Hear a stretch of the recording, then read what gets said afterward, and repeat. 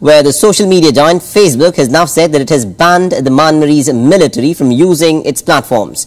This includes both Facebook and Instagram. Now, Facebook has said that it believes the risk of allowing the Myanmarese army of Facebook and Instagram to be simply too great.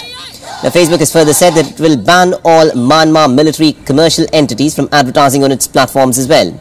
Now, Facebook has also clarified that the ban does not cover government ministries and agencies engaged in the provision of essential public services. This includes the Ministry of Health and Sport and also the Ministry of Education.